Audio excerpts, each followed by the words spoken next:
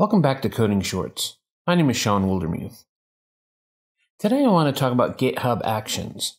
I have a couple of other videos and blog posts on it already, and I've espoused why I use them in a lot of my projects and a lot of my client projects. Today I want to talk about how to actually build them and run them more easily.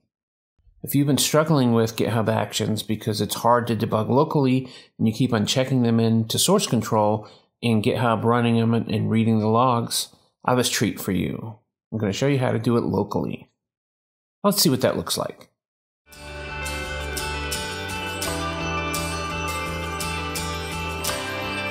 So here I am in Visual Studio Code, though you could be using Visual Studio as well. And I've got a project that just runs and all that, but in the GitHub workflows, I have a build.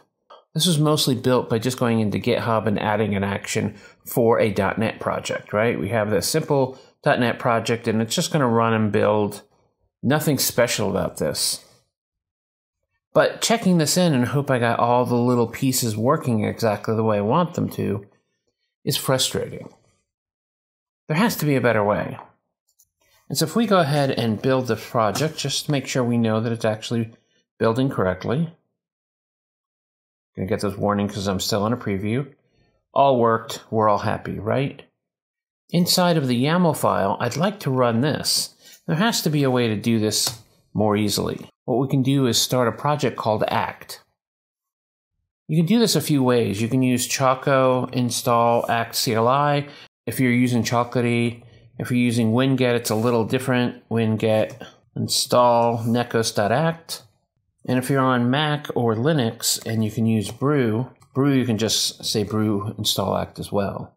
And if you go to necos act on GitHub, you're going to see this project, and that's what it's based on, and it shows you some ways to actually install it. There are some prerequisites, as it shows here. We're going to need Docker for desktop, for Mac, or PC, and then you can go ahead and install it. There's a bunch of different ways to do this. There are ways to go ahead and download and install it directly if that's what you want.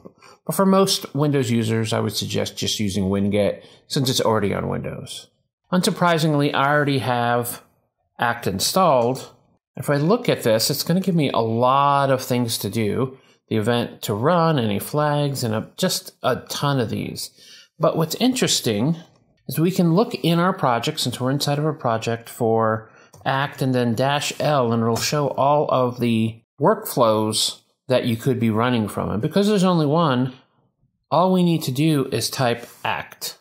And act does essentially what the GitHub Actions do, which is they're using Docker to pull the images that you need, pulling the data in, and then running your project.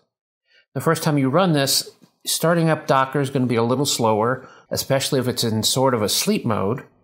But then we can watch it do all these different things. And now we can see it's downloading the SDK for us. It's installing it. We'll get that ugly .NET screen that you get the first time you run it every time. And now we can see the whole job succeeded. Now, all we're doing in this particular test is just getting and building our project. There's no other magic there. And because we're using this, it doesn't need to necessarily download the project, right? It assumes that these are all going to happen inside the project that it's built on. And so this doesn't go up to GitHub whatsoever. It just makes it work. So now you can run your own GitHub Actions directly on your machine just to make sure they work before you check them in and wait for everyone to get notifications when you messed up. I'll put a link to the project down in the show notes. If you'd like to like and subscribe to the channel or this video, feel free. If you have any questions about it, please use the comments on this video. I try to answer them as quickly as I can. Thanks for joining me for another coding short.